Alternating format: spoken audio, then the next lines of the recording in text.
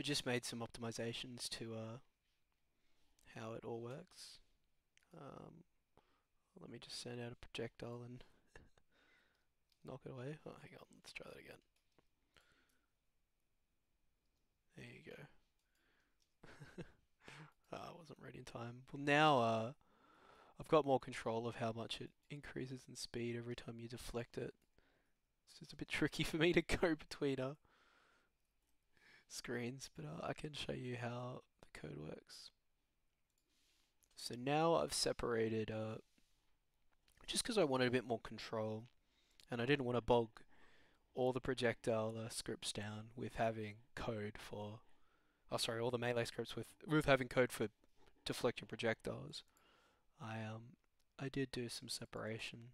So now I've got a deflective melee and a regular melee class. And if we open her up, this is the deflective melee.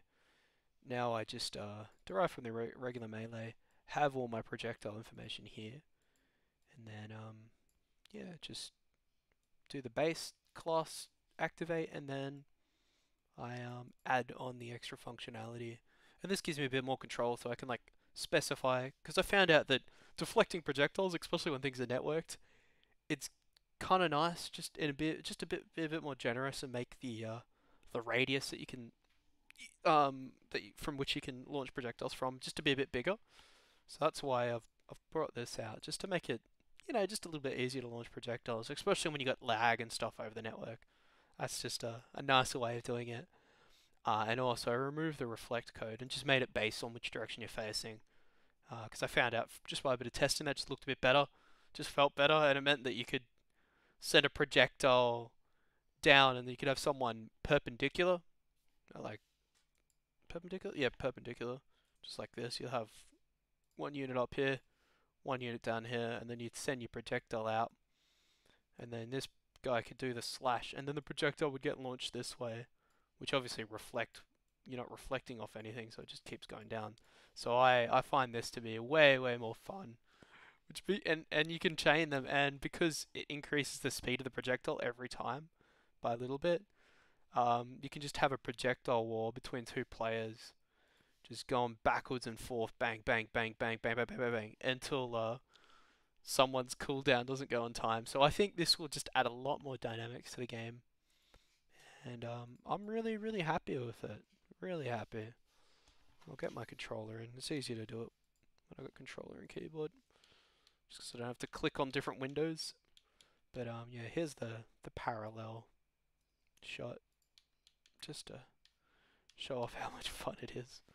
Yep, and actually want you to be that, and we'll make you the projectile, and then if I go bang, there you go. And giving me about that extra space to land that is really cool. It means you can wait as well, and then that'll change where it goes. Let's see if I can get a backwards and forth going on. It's very tricky. So I'm gonna have to use you. Oh, I wasn't even facing the right way. What the hell? Alright, let's bring you up a bit further. There we go. Getting the bullet.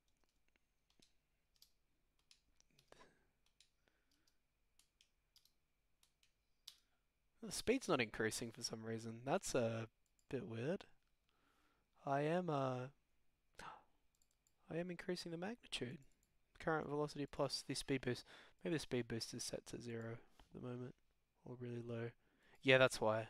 Let's set that to 2. Now you'll see the difference. It was increasing in speed just very slightly. Alright.